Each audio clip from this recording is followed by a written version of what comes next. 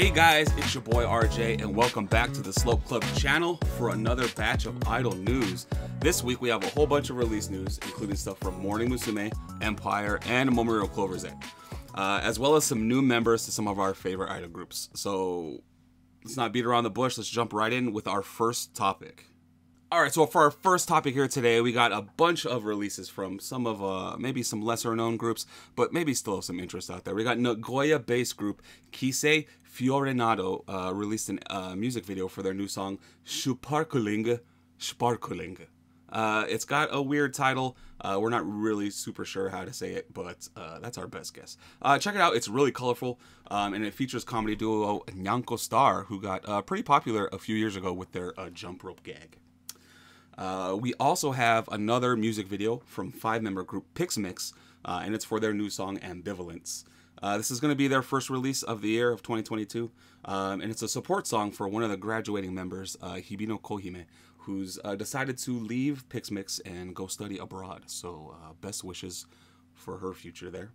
And then one of our favorite groups, Empire, they have a new music video out for their new song, Ne. Lyrics were written by members Maho Empire and Mikina Empire, and they also recently just released Blu-ray and DVD for Empire's super ultra spectacular show from November of last year, and they're actually on tour still all the way up until June. So hopefully if the country opens up, maybe some of us can get out there and catch this group in action. Next, we got some more WAC news. Group ASP just added 2 new members from the WAC joint audition that we've been covering here on the channel. We got Chi, who went by Ayuna C during the audition, and probably the best name in WAC, Lion Town, who was going by Kanae Demon. Those are our 2 new members. You can check them out over on Twitter. The 2 new members participated in ASP's second single release event over at Tower Records.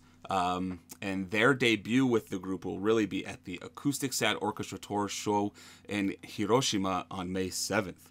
The group also has their second single, Bollocks, coming out this week, actually, in just a couple days on April 13th. Hey everyone, Josh here, going to talk about some Morning Musume 22 with a brand new single that's going to be released June 7th. This is for the usual double A-side, with the songs Chu Chu Chu Bokura no Mirai and Dai Jinsei Never Been Better. This is of course produced by the usual Tsunku, and this will be their 71st single and their very first one under the 22 moniker. This will be the last single for Morito Chisaki, who will graduate from the group June 20th. Alright, next up we have Momoiro Clover Z, who is going to create a brand new song, but it's going to be used for maybe a different thing than usual. This is actually for their super fan and also baseball pitcher, Tanaka Masahiro. And if you don't know about him, he's actually a super fan, and he always played their songs in the past, even when he played for the New York Yankees. The track will be called Ichimi Dojin, and it is actually written by Momoko's leader, Momota Kanako, and again, like I said earlier, it will be the appearance song for him.